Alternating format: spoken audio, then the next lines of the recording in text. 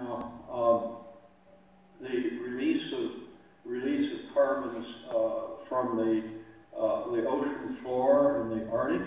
I was just hearing yesterday about a study that human sperm counts are dropping and raising a question of whether we will continue to be able to continue to reproduce ourselves as a species. There's so many things beginning to come forward that place our very survival in doubt. Now, it's been interesting that many of us that come from a kind of a deep ecology foundation, you know, we can kind of philosophically step back and say, well, we may be finished as a species, but you know, Earth will recover. Earth will go on. It may take a few billion years, but you know, this is not permanent.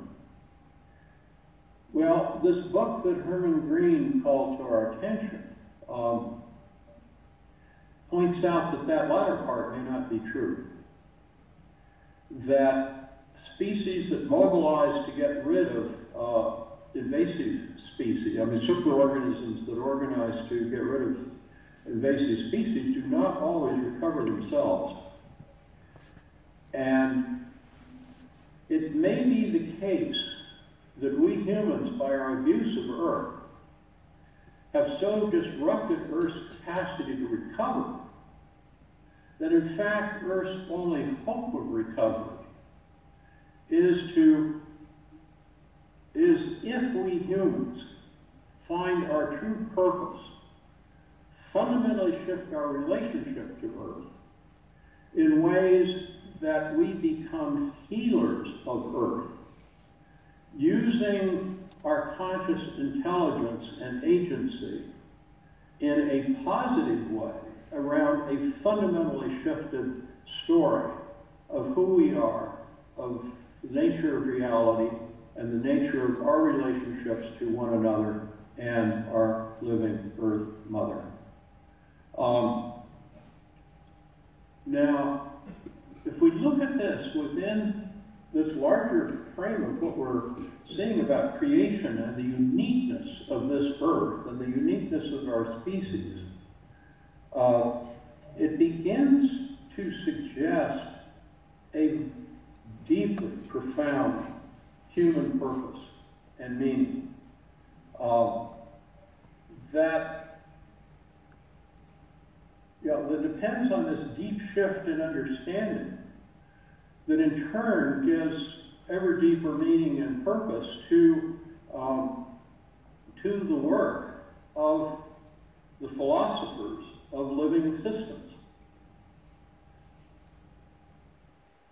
Now, what all this means, I'm not entirely sure. I hope we can get into some of this in discussion. I'd love to get your thoughts on this. But the last thing I want to do, since I'm, of course, best known for thinking about our institutional and economic systems, you know, some of the implications, the depth of the change that is necessary in our kind of intellectual institutions and our governing institutions.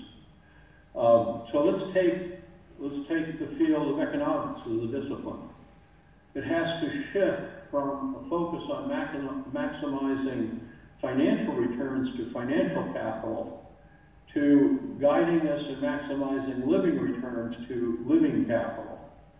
A whole concept that I was basically introduced to by John Cobb, who was also there among you, and his work with Herman Daly on ecological economics. It was a fundamental contrast in the whole thing about economics. We come to the whole institution of law and the need, well, the recognition that our current legal system gives more rights to corporations than to people, and it gives no rights to nature. Wow. It's pretty obvious as we take this deeper frame that without nature there are no people, and without people there are no corporations. This flips the whole concept of our legal system on its head. The rights of Earth, the rights of nature, have to come first. The integrity of Earth is absolutely essential to our very existence. Corporations are creations of humans. The only reason for us to create a corporation through our government is to serve a public purpose. That fundamentally shifts our whole understanding of the nature of the corporation, and in turn, the whole nature of the system by which we organize our governance. We get to science. Science has broken itself down into countless isolated disciplines, each of which is divorced from this deeper understanding of the living earth, or what you might call the Whiteheadian philosophy. They each need to become grounded, but they also need to recognize that the most meaningful knowledge is the knowledge of relationships, the connections, the reconnecting of the knowledge of our understanding of the various academic disciplines. This has deep implications for science. It also has deep implications for education and how we organize education. And do we organize it around teaching students to memorize data that they can now look up quickly on Google?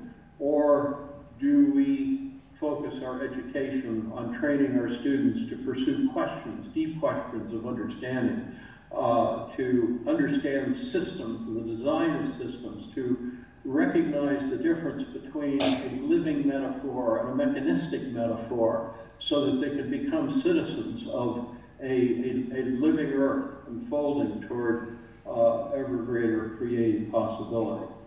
It brings us into the deepest issues of religion, and recognizing that within the deeper unfolding philosophies, we begin to see the connection between science and religion in a very different way, and the role of religion in helping us understand these new philosophical perspectives within an ethical framework. We have to rethink our whole frame of an understanding of human security. When we think about our excessive demand on Earth's living systems, there's probably no part of that system that is ultimately more destructive than war and the instruments of war and their implementation. We basically, eliminating war and the instruments of war becomes essential to our future. So, some of the most interesting discussions I've had recently with my colleagues center on the question of, is there any hope for the human future? Is it possible to avoid the ultimate collapse of Earth's living systems? And if those systems collapse, are there likely to be any humans left in the end?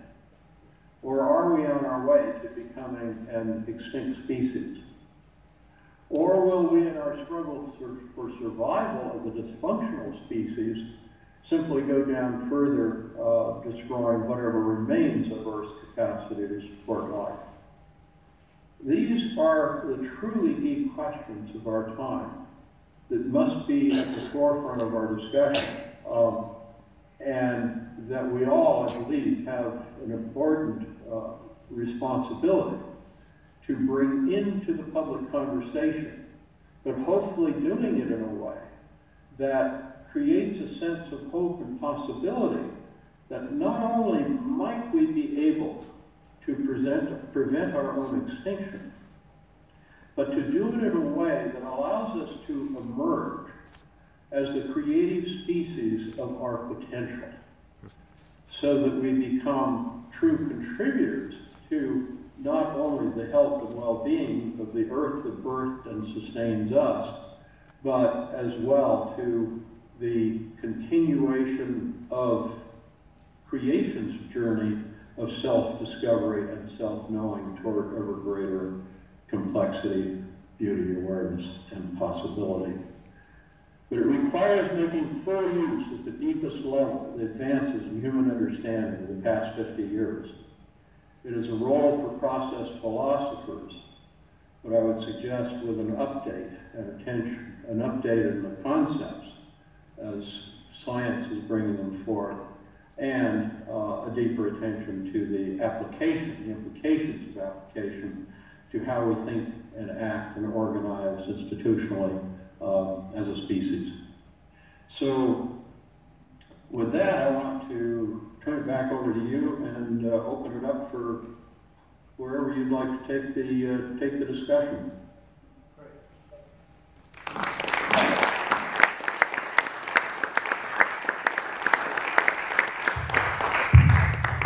Well, thank you very much for that. Who'd like to be ask the first question? Is there something, there's somebody with a speaker there.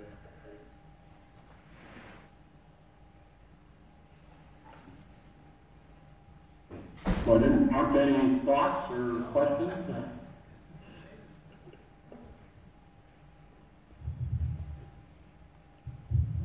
David, this is Herman. So thank you so much for that talk. I think you probably have never given that talk before. Is that true? That is true. Yeah, and you have arrived at the wisdom age at the appropriate time, and you have a new role now beyond the one that you've played for so many years, and so it's an important thing that you've done. And also I would say that your interpretation of Clive Hamilton's book was in a way more profound than mine, and I think it's an excellent understanding. I just wanted to congratulate you on your talk, and again, for the people in the process community to realize that ecological civilization, understood broadly, is our calling. And I would report back to David that you would be very pleased with the conversations and talks that have been held at this conference. So mine is really a comment and not a question. Thank you for that. And it is true. I have never given this presentation before, and the very process of preparing for engaging in this conversation with rather like-minded IONS colleagues, and then this gathering has pushed my own thinking to a depth far beyond anything I've considered before. And I thank you for your invitation, because if you hadn't invited me, I wouldn't have given this presentation, and it would not have pushed this advance of my own thinking. Next speaker.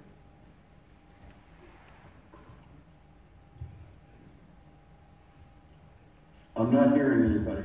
Yeah. Tim Eastman from Washington, D.C. area. I've been a plasma physicist in my career, and now doing more in philosophy, and participating in this meeting for my philosophical interest and being inspired and enjoying the intersection of so many fields.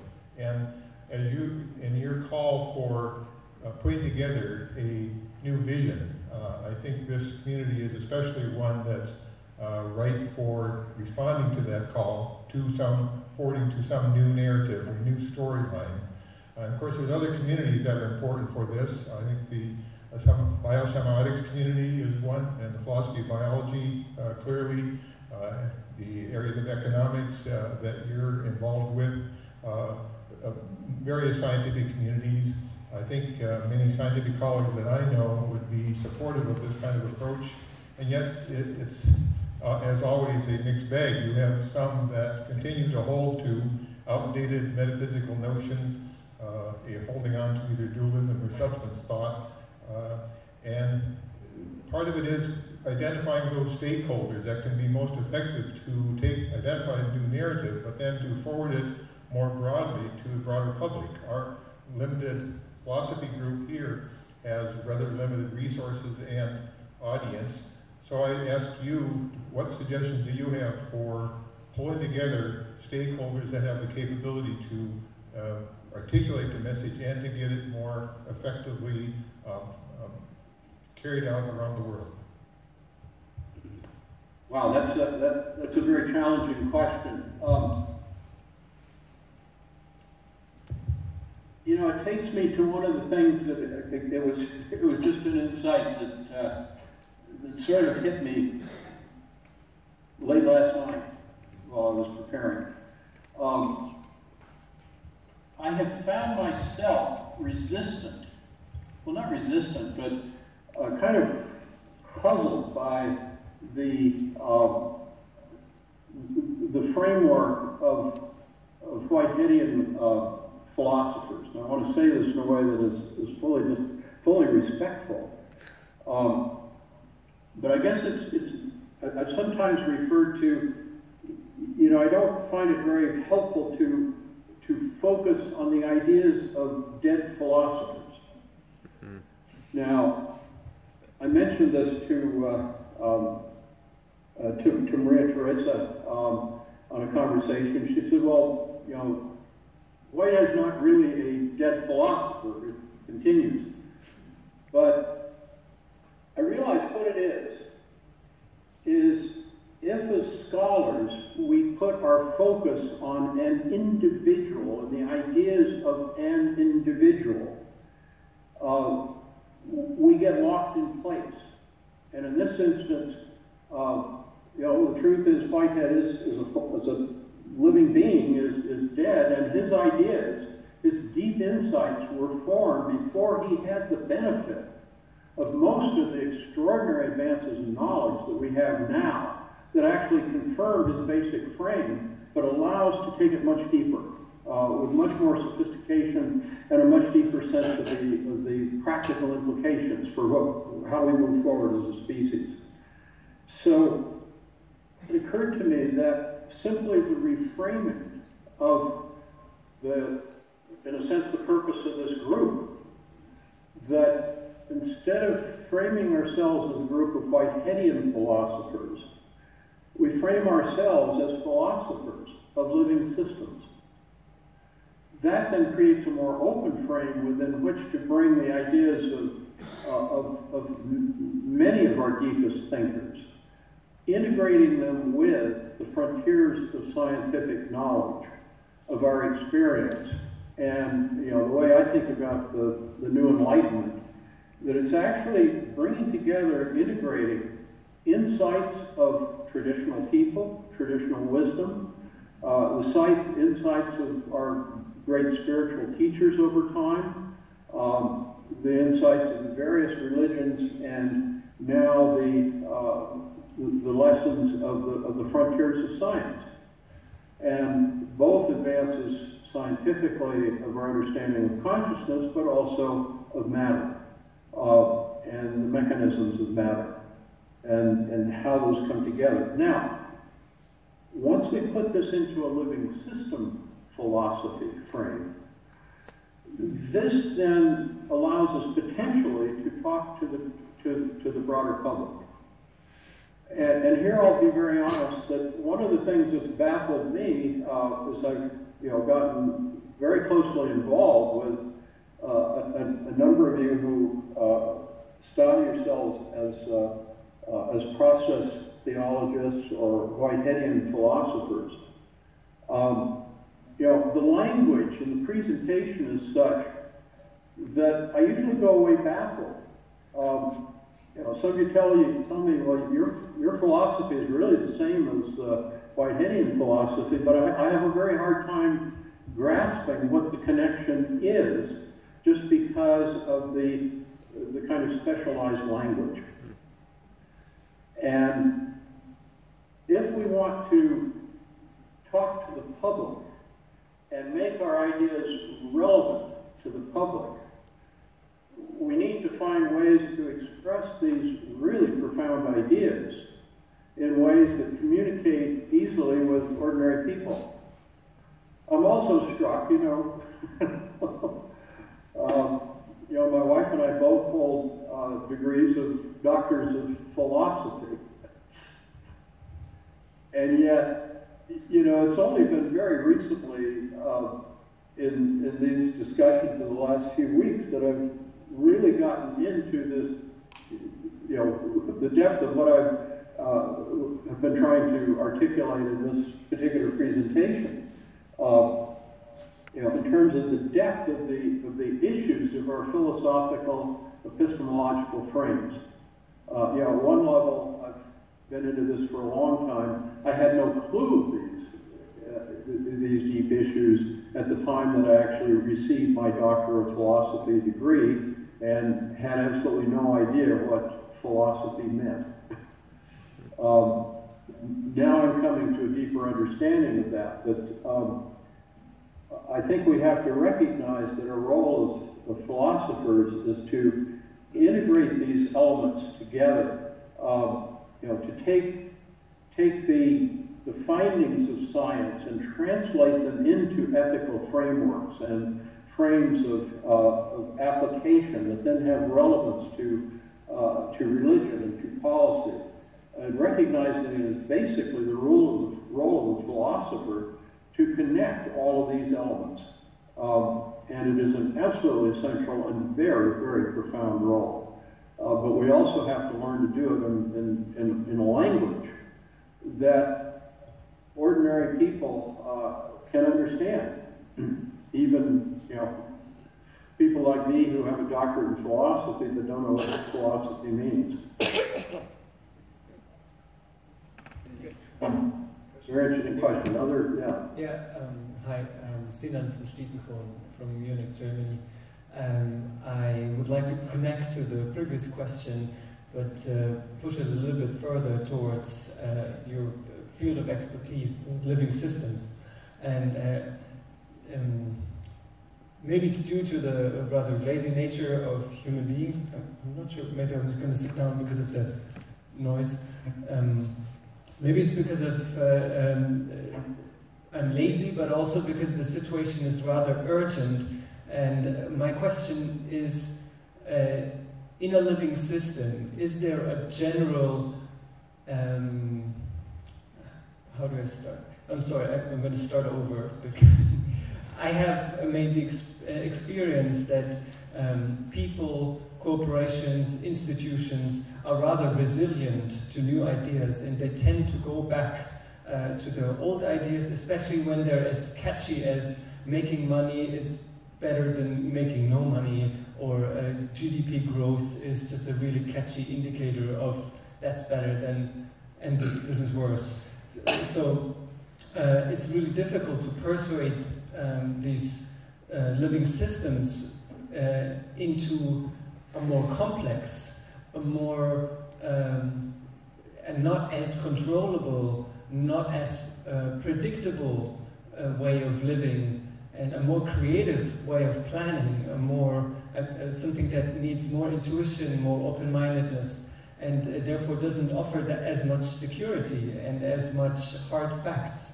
So my experience is that living systems on every level have this resilience against more wholesome developments. And as an expert, I would like to ask you, is there any shortcut, any weak point in a living system, how we may lure ourselves as living systems and other people or other institutions into a more wholesome way of thinking and living?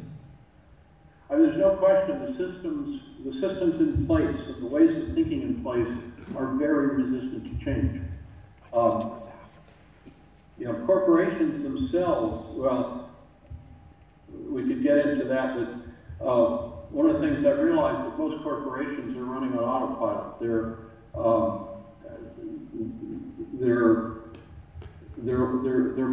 better understood as robots than as human systems. That they're purely artificial creations. Now, the key idea to unlock our understanding is simply advancing a recognition of what money is. You know, it is breathtakingly simple. Money is nothing but a number. It has absolutely no existence outside of the human mind.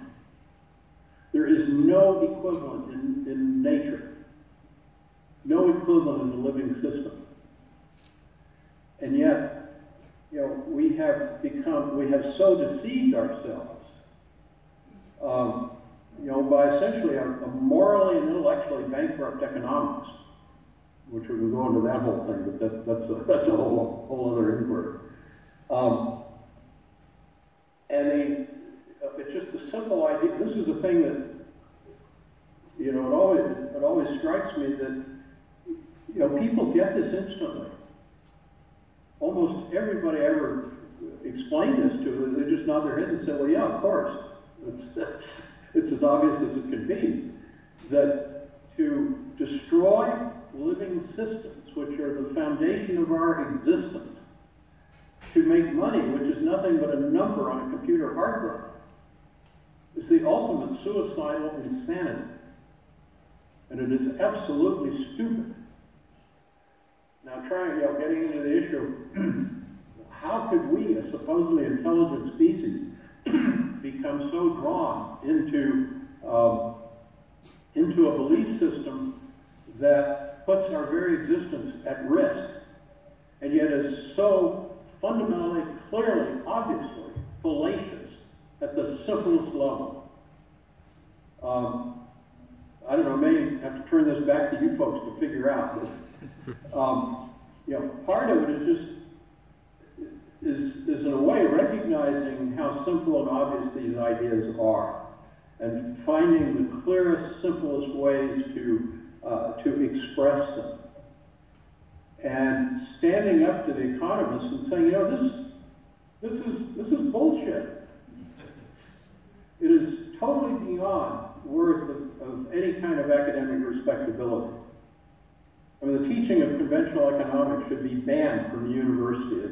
You know, it's the equivalent of teaching some kind of witchcraft or something that has no foundation in any kind of ethical or scientific reality. You know, I mean, it's really disturbing, the idea that we could seal our own fate, our own extinction, simply by our failure to recognize that real wealth is living wealth, financial wealth is nothing but a number. It's that simple.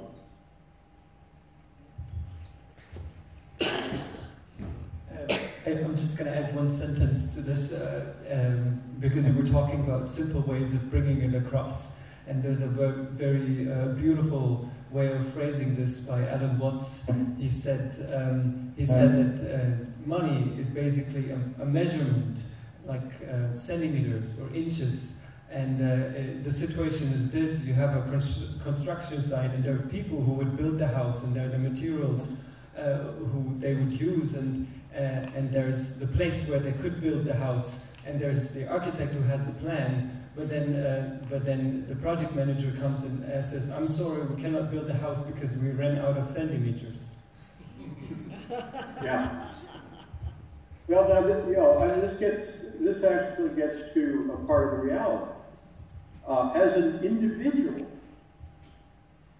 in our current system, we absolutely depend on money, because the system has consolidated ownership and control of our means of living in the hands of, 8, 10, 20 people and these massive global corporations. And if we don't have the money that they control our access to, we literally can't live. But it's all an artifact of this system. It doesn't have anything to do with our fundamental reality.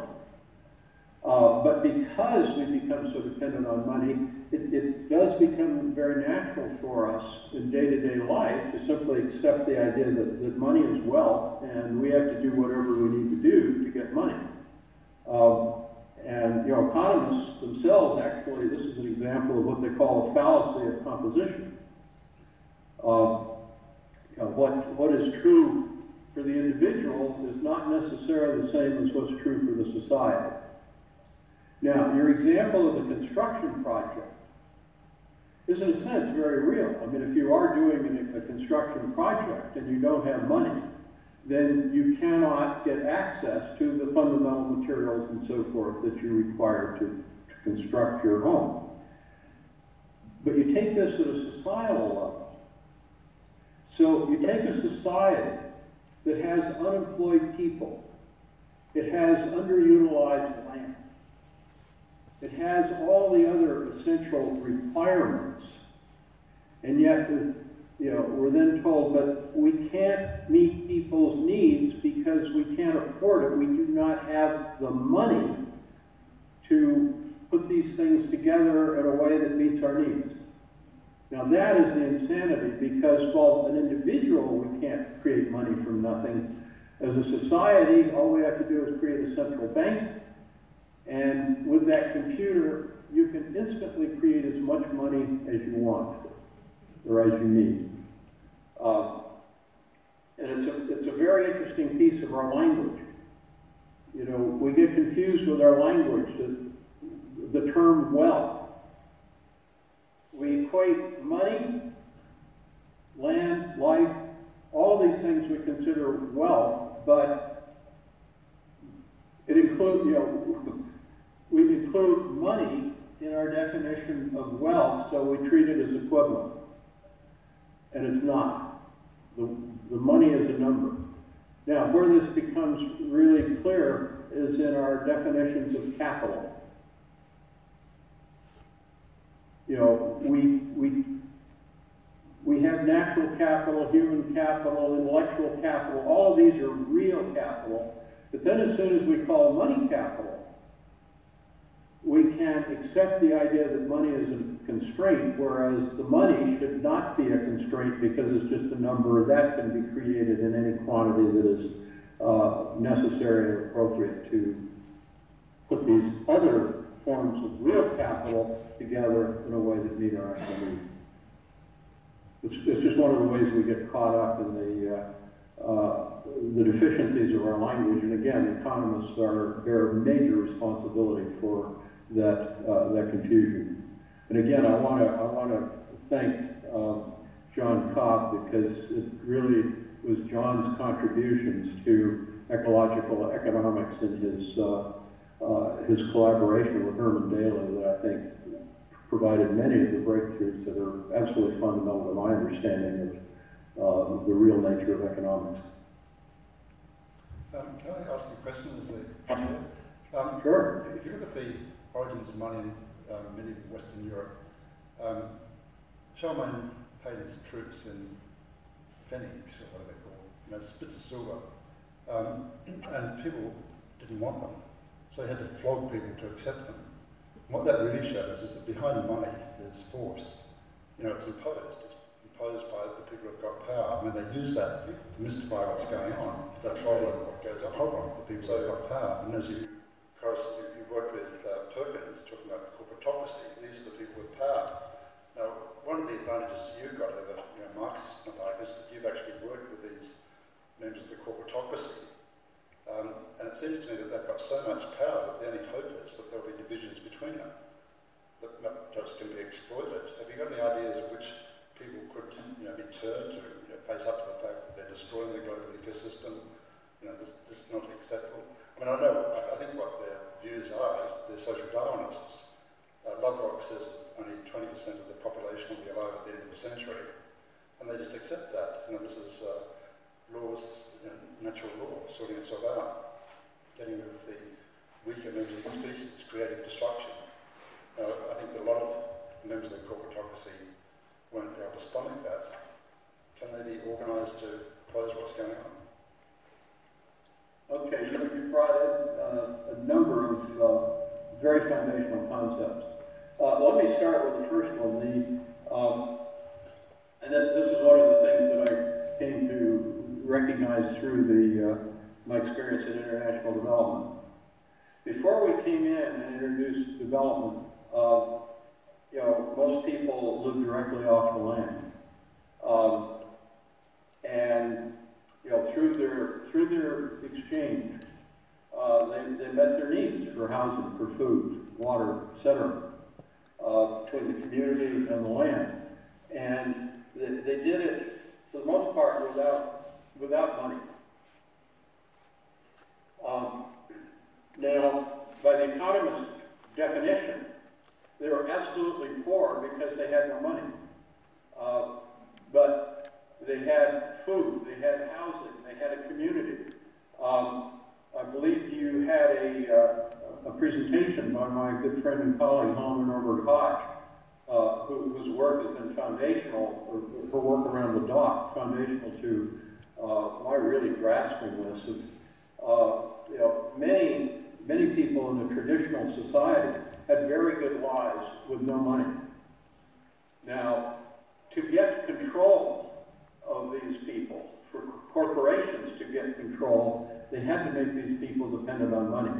And in fact, much of what we call development has been a process of driving people off their lands, destroying their capacity to create their own means of living, and making them dependent on providing their labor to a corporation or corporatists or bankers, on whatever terms the bankers would accept, in order then to get the means of living that they previously created for themselves. So that's part of understanding the absolute corruption of the system and the perversion of GDP, because GDP only measures the financial exchanges. So if you're creating your own living, you're contributing nothing to GDP, even though you may be living well, as Helena lays out.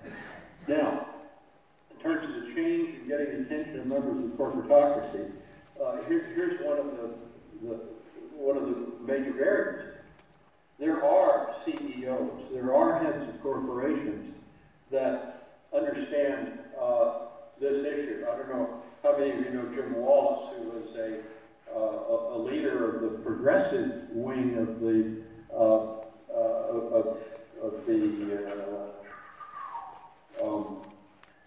evangelical Christians. Those of you who know Jim know he would be very comfortable and a very good contributor to exactly the conversation we're having. Jim has talked to me about his experience with the World Economic Forum, which is a meeting of the corporate CEOs of the leading corporatists, and how he will get a knock on his door late at night from some of these chief corporate executives wanting to do essentially a confessional session. That they realize that the work that they are doing is destroying the species, destroying Earth. They are also aware that if they acted on their values to try to counter this, they would be instantly expelled from the corporation. They would be instantly fired, because that is the way the system is geared. You know, even if they control their own corporation, if it's publicly traded, it would be bought out by a hedge fund or a private equity fund, and they would be they'd be fired. Now, you know, I harbor the possibility that if we could get enough corporate executives and bankers to this level of awareness, and they conspired together to dismantle the system, it might be a possibility. But we also have to recognize that many of these people in these key positions are not capable of a moral compass. They are certifiable psychopaths or sociopaths. They bear a lot in common with our current president, and there is no hope of them even trying to counter. Which means that the ultimate force for change really has to come from we the people, from people acting outside of these existing systems, these existing institutional systems. Now that doesn't give us a huge basis for hope. It does give us a possibility. And it's why our attention needs to be focused not on trying to convince the banksters that they need to heal their heathen ways. It means that we have to to focus our primary attention on education of we the people, recognizing ultimately that the only power, well, let me tell you another story, because this is absolutely foundational to understanding. Back in 1992, I participated in a 10-day retreat that we organized in Baguio, Philippines, with roughly 10 leaders of major Asian NGOs. And it was just an open reflection on the Asian development experience. And it was a time when people were talking about the Asian development miracle. But those of us who were gathered there recognized that the reality of development in Asia was one of environmental destruction and increasing inequality and exclusion of more and more people from their access to a means of living, an adequate means of living. And as we talked, I began to get this image. I don't know how many of you have ever seen the horror movie The Blob. It's a very kind of simplistic, but there's this kind of mass of hemoglobin that just goes out over the countryside, and it absorbs people and animals and absorbs them into itself. And it suddenly hit me, the image of money reaching out across the landscape in the name of development and consuming people and animals and life everywhere it touched into this undifferentiated mass. And it seems so true to the reality that I was just captivated by this. But then it struck me how, I mean, it's like life, or like money, has a motive power to destroy life. And it has a desire to destroy life. How could that possibly be? And that's when I really began to hit me. Money is nothing but a number. How could a number have this kind of motive power? And that's when I recognized the only energy, the only motive power that money has is our human life energy, misdirected from the support and flow of life to the development and flow and creation of money, which again is nothing but numbers on a computer hard drive. Now, that is where we begin to recognize our true agency and our true power within this system. That the corporations and the banksters can only, their power depends on our acquiescence and our directing our life energy to them. And this is where I find hope in the young people and the various initiatives to rebuild community. Young people going back to the land to grow their own food. The popularity of farmers markets and community-supported agriculture. The effort to restore cooperative banks and local businesses. These initiatives are extremely difficult to make work, and yet there are more and more people mobilized around them. And as we do that, what we're doing is withholding our life energy from the banksters and the corporations and redirecting it to the building of living communities. And that, to me, is foundational to our kind of theory of change and our sense of where we need to be focusing our life energies as human beings. Thank you. I just wanted to push this a little further. I'm Carolyn Brown from Silver Spring, Maryland. And if by some magic, overnight, a large body of people saw the vision that you just laid out, including the pointlessness and the emptiness of money,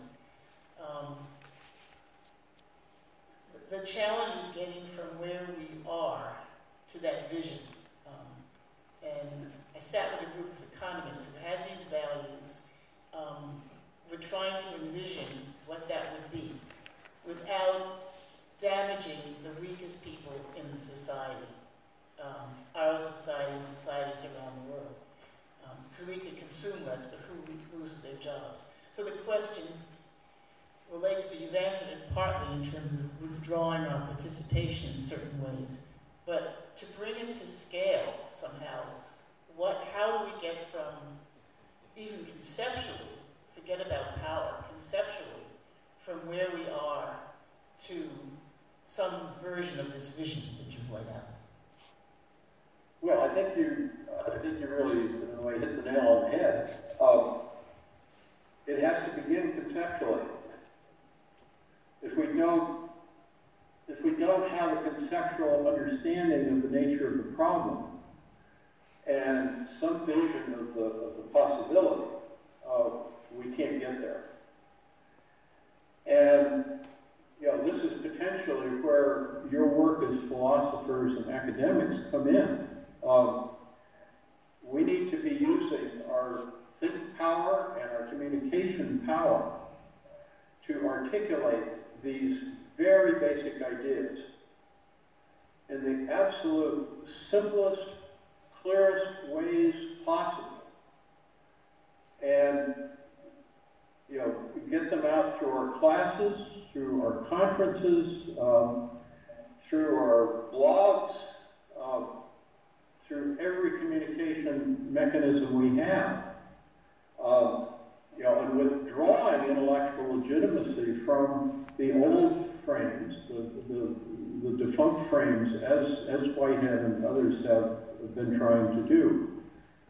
Now, here again is one of the extraordinary advances in our human situation that, from what I can tell of the ages of the people in the room, most of you have lived through this as I have. When my wife and I were living and working in Ethiopia in the 1960s, our only mode of communication back with the United States was snail mail. It took 2 weeks in each direction. Now, that was characteristic of the state of humanity and the limitations of our ability to think, communicate, and act as a species. And that barrier was a great benefit to the institutions of empire because it keeps the people separated. Now, we of course just, by what we're experiencing right here, by this use of Skype, that we can pretty much now, any of us, connect with any other human being on the planet effortlessly and costlessly. And this gives us a capacity for communication that we've never had before, and it is a capacity that we absolutely have to be using now as efficiently as we can to do just exactly what's happening in this room at this time, is recognizing the commonality of our really most foundational beliefs and understanding, and then engaging in conversation on exactly what does this mean. So, it's instead of trying to, in a sense, refine, make more sophisticated, more esoteric in a way, our deep understanding, we have to bring it down to the absolute essentials. And we have to communicate it, and it's so much of it is just a matter of our connecting. Well, of course, we've got this whole thing in Western culture of the focus on the individual, and this is where also our understanding, our recognition that reality is relationships. This very interesting idea that matter itself is, in the deepest sense, not real. Only relationships are real. But it's, this instance, it's a recognition that we survive and exist as a species, as a living Earth organism, only through our connections. And again, combined with our capacity for communication. I'm sorry, I can just connect really good to this thought. I think you have to do the transformation from the side of the divine feminine, and that's the same Cora, if you understand it in a feminine matter, as Cori, as the core of the earth. There is the network, we have the network and network of networks, and there are the feminine. If the women would establish women's circles, they could just help the planet to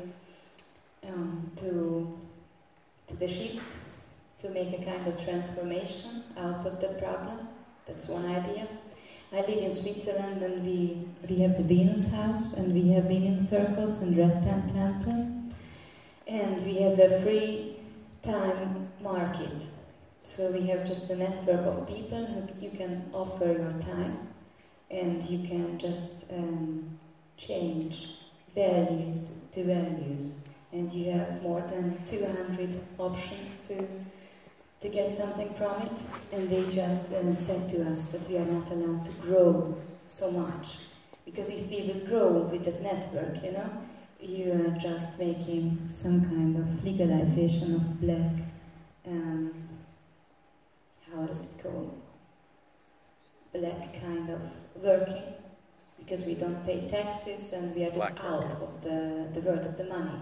But I think it has to happen from the side of the divine feminine. And that's my idea.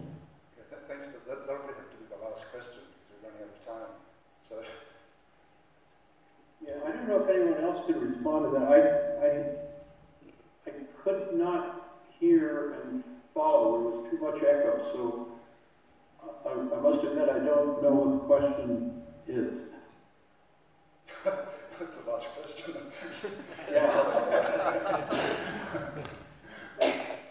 If anyone else understands, I'm sorry. I need quickly, another sorry, try. I don't know, better the now. sound system was not working properly. Is it better now for you? No.